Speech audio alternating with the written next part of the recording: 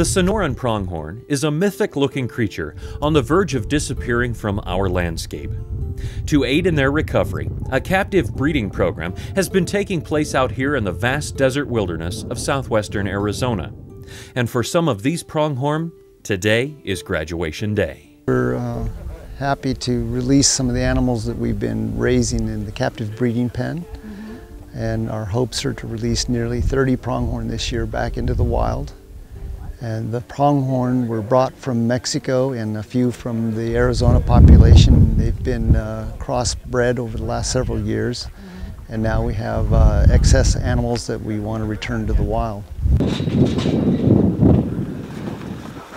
Okay, we're going to go to the other side. And we're going to catch them on the other side, so let's take a bag of everything we're going to need, whether it be ASAP. The setup is simple enough. The biologists have been feeding the pronghorn in these small circular corrals called bomas for months, letting them come and go freely. Then one December morning, the gates banged shut.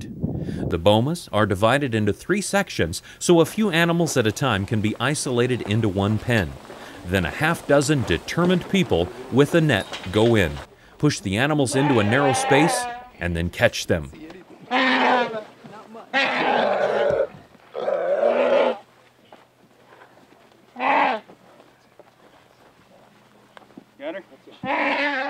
You're gonna have to take our word for it. As the dust settles, a team of handlers, or muggers as they are called, brings each animal out. Stop right here. As each animal comes out of the boma, its individual needs are assessed, and how it's going to be handled is determined basically by where it's going. Some animals are going to be helicoptered to new locations, other animals will be trailered, and each treatment is different. Buck that way. Who's with this one? Need a vet on this one? The scene resembles something out of a MASH unit triage area, with 4 veterinarians, their technicians, and biologists quickly going to work. As a general rule, we triage each animal that comes out and we decide what they need immediately. Each animal, irregardless of where it's going, is given antibiotics, anti-inflammatory medication, pain medication, vitamins, minerals. We draw blood on each animal as a means of determining not only the health of the individual, but the health of the entire group. We want to make sure that these animals are given every chance to not only survive, but thrive once we release them out into the desert. What we're doing is we're inducing this animal under anesthesia. It's going to be one of the does that's going to be transported out to the far end of the recovery area.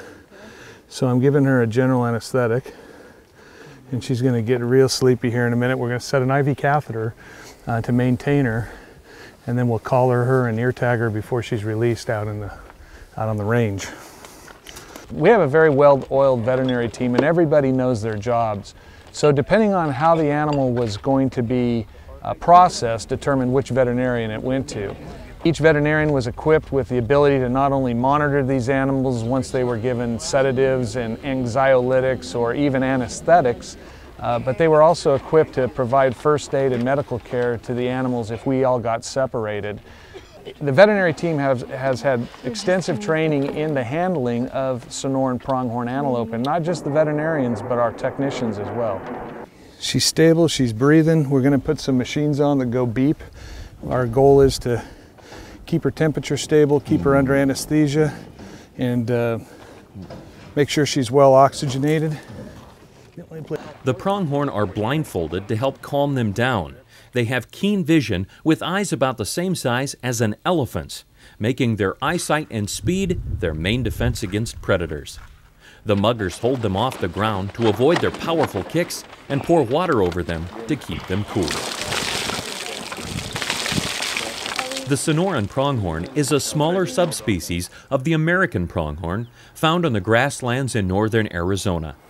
It is the fastest land animal in North America and can clock speeds up to 60 miles per hour. But it hasn't been able to outrun its loss of habitat, and when the herd dwindled to about 100 animals in 1967, it was placed on the endangered species list. Then the devastating drought of 2002 hit, and the animals' numbers crashed to only about 20 survivors. We began captive breeding to help stabilize the population because of a severe decline in numbers that occurred in 2002. A horrible drought removed about 80% of the wild population in Arizona. So that began the impetus for this program to help stabilize the wild population. The Arizona Game and Fish Department and the U.S. Fish and Wildlife Service constructed this 1-mile square pen in 2003 to give the animals an opportunity to recover. As the pronghorn numbers rose, the first 2 were released back into the wild in 2007. There are only 3 Sonoran pronghorn populations in the world, 2 in northern Mexico and this one in southern Arizona. They used to range as far north as where Interstate 10 now crosses into the state and as far west as the Colorado River, but they were squeezed out of their home range in the early 20th century. Now, the U.S. herd lives primarily on the Cabeza Prieta National Wildlife Refuge near Ajo, an 860,000-acre stretch of desert wilderness managed by the U.S. Fish and Wildlife Service. So medically speaking, working with Sonoran pronghorn is a dichotomy in reasonableness all by itself. Neoplasticine throwbacks, we're literally working with Ice Age animals in the desert, and that in itself has its own set of problems. So we want them sternal, we want their chins down, and let me know if anyone's moving, and I'm going to make them go back to where they are happier. All right? The Sonoran pronghorn being handled here will be either released back into the breeding pen or sedated and then trailered to a recovery pen and released the next day. A few were anesthetized and driven in the back of a pickup truck to a waiting helicopter where they were flown to a more remote location, hoping to increase their range. Sometimes, though, the high-strung pronghorn don't always react the way that the vets and biologists predict they will. Holy shit. Holy shit. Hang it, just wrestle him down, bring him down. Okay, man, you got him. Good, everyone on top of him. I don't care how it works. That was that's sporty. All right. That's right. One of the things that we also found out about pronghorn over these years of research is that some of them just don't believe in drugs. We used a combination of medications that were used in desert pronghorn in other locations. However, our Sonoran pronghorn didn't seem to respond in a predictable manner. We're just lucky that they decided to wake up on the ground rather than in the helicopter. The second day of the operation began early, as did the first. With the full moon setting and the sun on the rise, the medical teams were already in place, using tailgates as a makeshift field hospital to ready their supplies for the day's work. Again, they will make sense out of seeming chaos as they work to give the Sonoran pronghorn a new foothold in the West. Even the helicopter transport would go smoothly on this day.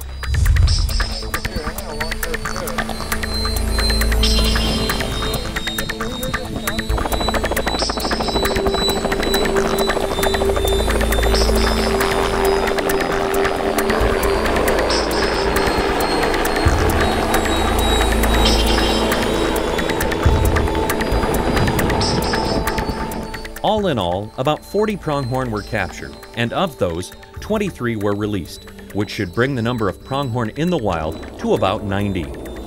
The next step is to increase the pronghorn's range, perhaps in the Kofa National Wildlife Refuge in Yuma County and parts of the Barium Goldwater Range east of Arizona 85. Until then, the work will continue to help the population within Cabeza Prieta grow and expand.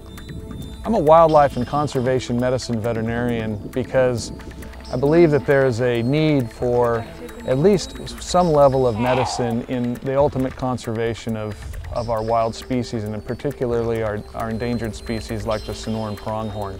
I personally find a great deal of satisfaction working on those animals that don't normally have vets available and working for them.